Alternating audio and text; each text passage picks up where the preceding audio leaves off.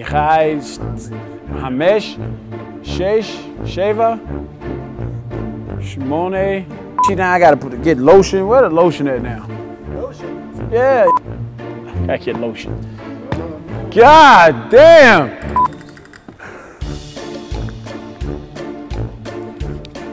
I can't be out here looking like that. Oh, it's okay.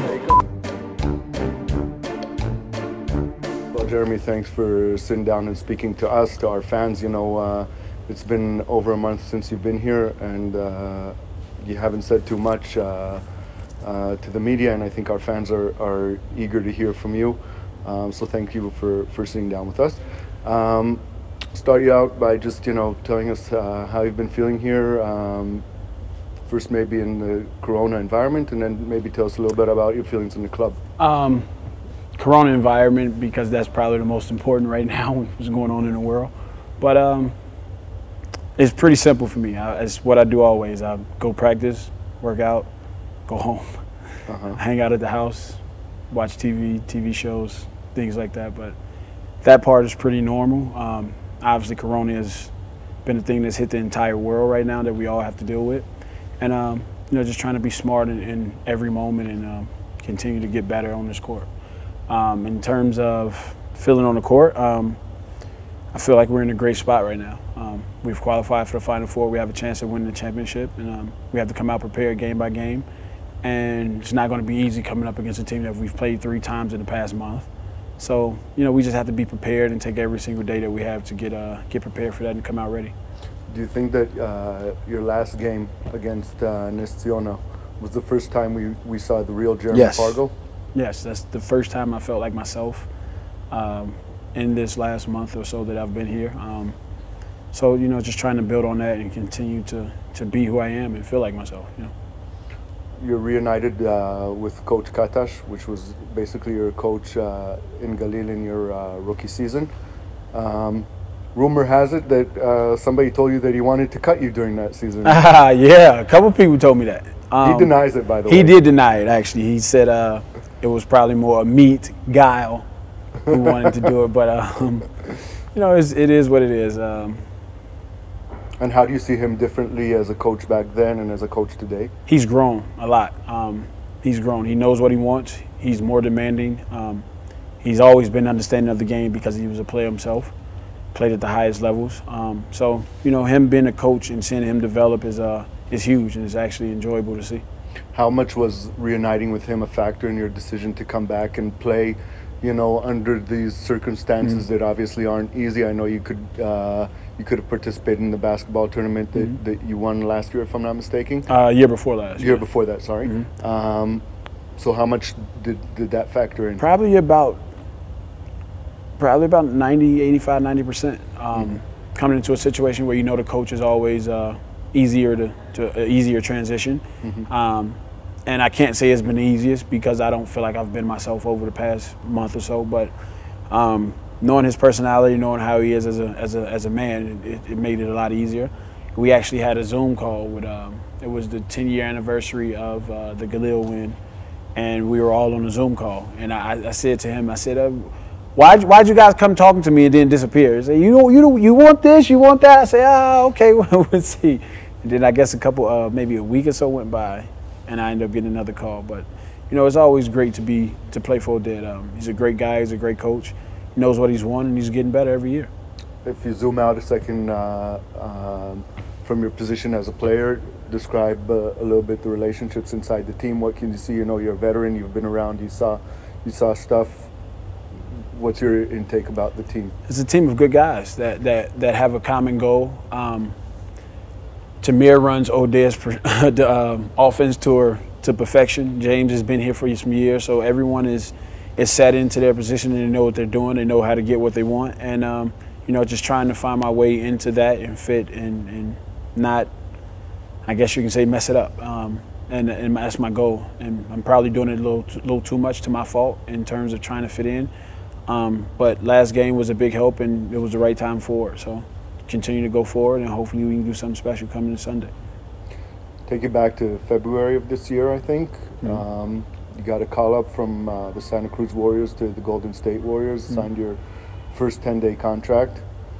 had a good outing there, and then Corona hit. Corona hit, and I think also I read a statistic today that you were out of the NBA for 6 years and 346 days. Tell us a little bit about that, and did you think you would end up in Jerusalem in July when you were? I didn't think I would end up in Golden State. So we're playing in the G League. We play, I can't remember what day it was, but we play on like say a Wednesday. Next game's on Friday. So the next morning we wake up and we're traveling to South Dakota. It's a game that I kind of had circled on my calendar because you chip back and forth with some players and you want to see those players. So we're on a flight. My whole goal is to go there and do what we need to do. So we land in Denver as a layover. Phone rings. Hello? Jeremy, it's Ryan, our GM in Santa Cruz. He was like, where you at? I say, we're in the airport. Just landed in Denver. He say, don't get on the flight. Don't get on the flight. Yeah, you just got a 10-day with the Warriors. I say, huh? Excuse me? So that part was, I guess you can say, surreal. And I never thought that I would be back in the NBA again. Never really had a plan on doing it. My goal is to play in the G League and play to be happy and play to help some guys that's younger than me to get them better.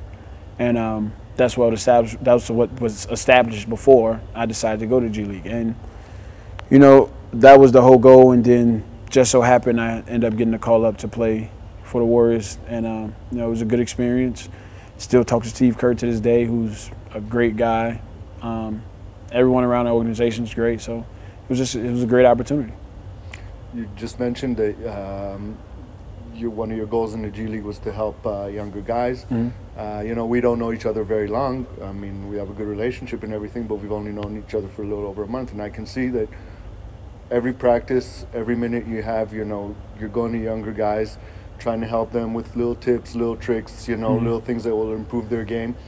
So obviously that's admirable, but do you see yourself, you know, assuming that you're on the second half of your career? I think that's what that little bit is about. Is about me leading into coaching or some kind of something around basketball outside of me playing. I enjoy it. I definitely like talking to Tamir and helping Tamir. I played one-on-one with Tamir when he was, I want to say maybe 13. We played one-on-one. I was playing for his dad. And I knew Tamir could be really good, and every time I see something that I can help him adjust or something I think can help him, I say it. And some of the younger guys will be out here working out before practice or after. If I see something, I say it. Whether they take it or not, I can't control that part, but it makes me feel like I've done something just to lend the little knowledge that I've picked up along the way. Your brother, who played in the NBA, I think for the Lakers, among other teams. A lot of teams. A lot of teams. Probably about 6 teams, I think. Is now with the Portland Trailblazers in the bubble. You speak to him? Every day for the last maybe week or so. Because he has a lot of time. A lot of time. other than practice and golf, he has a lot of time. Okay, so what does he tell you about it? How does it, about coaching? No, about, you know, the life in the bubble. The life in the bubble. Oh, life in the bubble is. John Morant had a quote where he said, "The bubble is fine. The food is fine. My room is fine. I'm not a silver spoon guy." And the way we grew up, we didn't grow up silver spoon guys, so it's easy for my brother. It's simple. He's a coach. He goes to the gym. He lives in the gym with players. He still thinks he's a player sometimes himself, but you know, he lives in the gym and he has a golf course. So on free time, he has golf, he has basketball, so he can't ask for any more. And do you think that the bubble idea, whereas like the Israeli idea where you're in sort of home quarantine except for games and practices, which do you think is better or the NBA bubble? The NBA bubble has to be better for sure, because obviously there's a lot more money that's invested into that in finishing that season.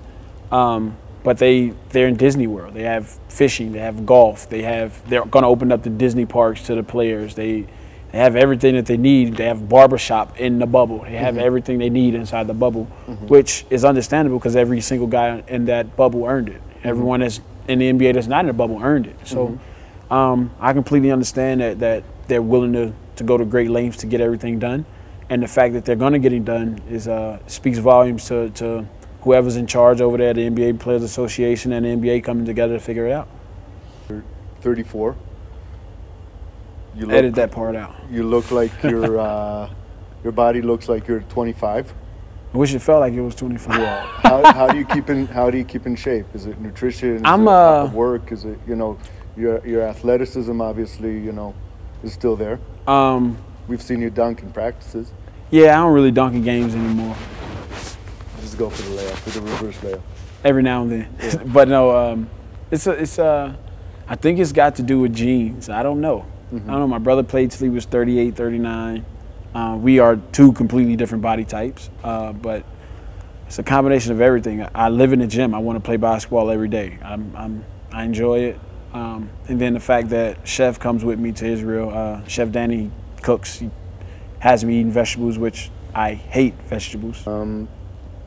So Jeremy, before we go to some small easy questions, because short questions, I just want to ask you, obviously this is a very different time. We're playing in closed doors, no fans atmosphere, all the energy has to come from the bench. You played against Jerusalem before many times in your career, even in this gym. And the fans were always, the Hapoel Jerusalem fans were always sort of like against you, against Maccabi, or the teams you played with. What can you tell them? What's your message to them going into the Final Four week? Just stay with us. I know it's not easy because they're not able to come to the games. It's not easy on us that they're not able to come to the games because the energy that they've always brought when I played for Galil, when I played in this gym, when I played for Maccabi in this gym and in the bigger gym, the energy's always been supreme. And one thing that we need to find a way to feel that energy on the court without those guys. Even if it comes from the bench, if it comes from you, if it comes from us on the court, we have to find a way because that energy uplifts us to a whole nother level. And if we can find that level ourselves, the sky's the limit. We got 2 games, and we got to be able to find that energy from the jump, from tip ball on the 26th to the ball going out of bounds or thrown in the air on the 28th. Well, I'm sure you'll be happy to know that you've got thousands, if not hundreds of thousands, of supporters behind you, cheering from you, even if it's from a distance, huh? Yeah. So a few short questions. Give us your words in Hebrew. Oh, wow. I know bad words in Hebrew, so I can't really say it. You know the Maze. everything. Mabiton is my favorite. This is my favorite. The guy from Derek Sharp, that's my favorite. You guy from Derek Sharp. Sadim is people around calling travel right now. So Sadim. I know more. I know more. How do you say give me the ball? I don't know. Telikadu. Devili Maim, Bevakasha, Cheshbon, Bevakasha. I know a little bit here and there. So. Yeah, very good. 20 years in Israel, you should know. What's the thing you like most about Israel? I mean, it is probably your home away from home. I've spent more time here than anywhere else. So it's very Americanized. Everyone speaks English. It's good people around everywhere.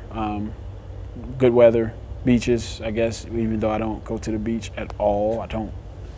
Lived in Miami for years and never been to the beach. I don't even come to pool day. No, I like to sit in the house and do nothing. What's the single most toughest thing for you in quarantine or isolation, however you want to call it? Toughest thing, just the option of not having the option of doing things if I wanted to, which I probably still wouldn't do anyway, but just being able to do them if I wanted to. Last question, where will we see Jeremy Pardgo in 10 years from now? Oh, 10 years from now, probably on a big screen somewhere. Jeremy Pardgo, appreciate it. Thank you.